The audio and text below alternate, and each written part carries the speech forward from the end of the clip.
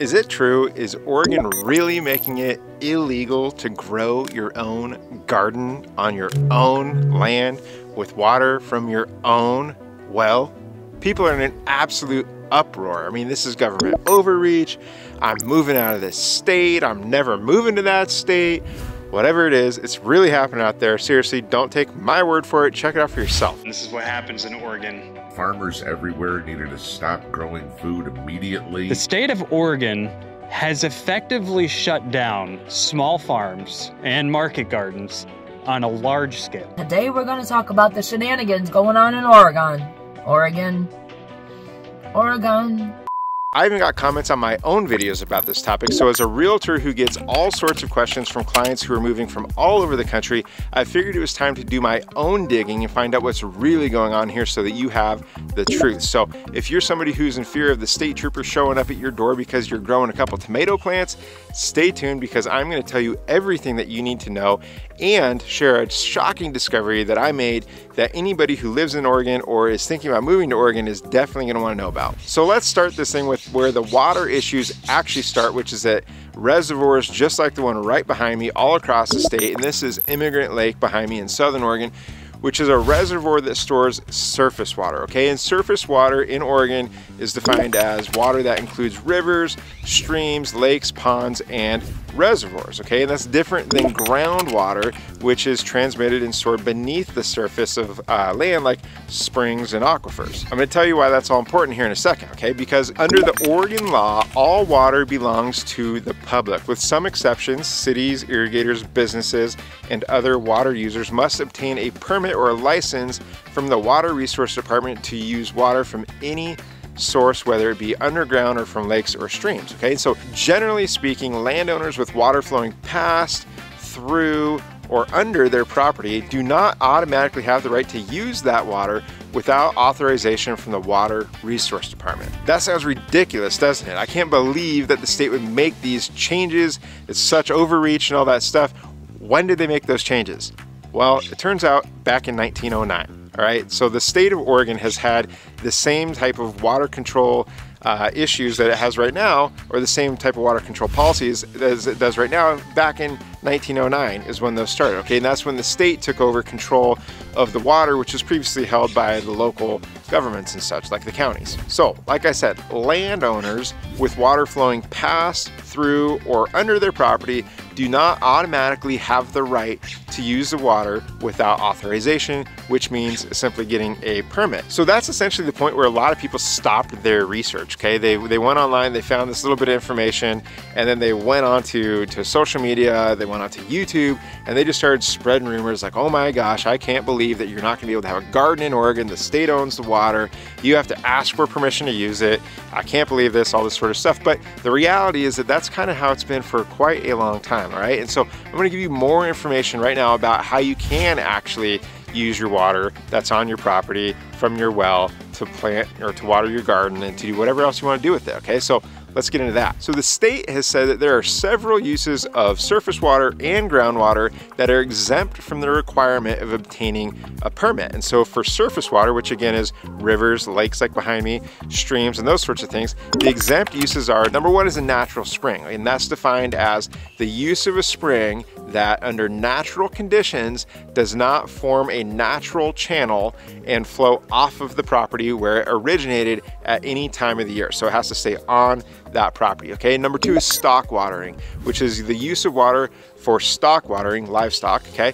Watering from a permitted reservoir to a tank or a trough, and under certain conditions, use of water piped from a surface source to an off-stream livestock watering tank or trough, okay? Third one is rainwater, which is a collection and use of rainwater from an artificial impervious surface like a building's roof. Okay, there are also exemptions for fish protection, fire control, forest management, certain land management practices, and the reuse of water. Those are all exempt from having to obtain a permit. And that's all for the surface water. But what about the groundwater, like the well that you're probably trying to utilize to water that garden, okay?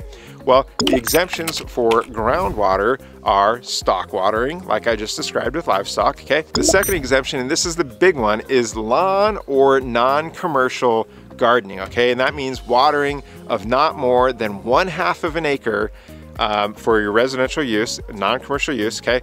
And irrigation of a commercial crop requires a water use authorization that is not exempt, okay? So if you have a garden in your backyard that is under 1/2 of an acre or up to 1/2 of an acre, you do not need a permit from the state to be able to water that garden, okay? And so that's what is such a misleading thing that all these people are going online talking about, saying you can't have a garden. No, you can, okay? And you can water your garden. You don't need a permit to water your garden unless it is over 1/2 of an acre or it is being used for commercial use. That's what the state says, okay? And you wanna go check with the state to confirm all that, but that's my understanding of what the state has said in their little pamphlet about water use. So that is the big one. Yes, you can water your garden from your well, so long as your garden is for your own use and it is under 1/2 an acre. The third exemption is single or group domestic purposes, okay? So that means not exceeding 15,000 gallons per day. The average household uses about 100 gallons of water per day per person, so to get 15,000 gallons a day would be substantial use.